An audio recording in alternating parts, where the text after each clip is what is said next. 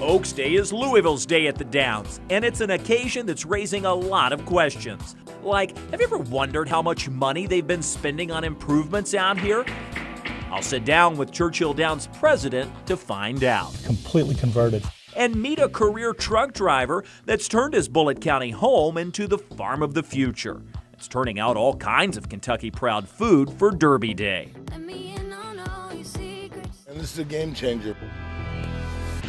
Have you ever wondered how much horsepower a horse generates? Here's a hint. It's more than one. I'll do the math and reveal the answer coming up.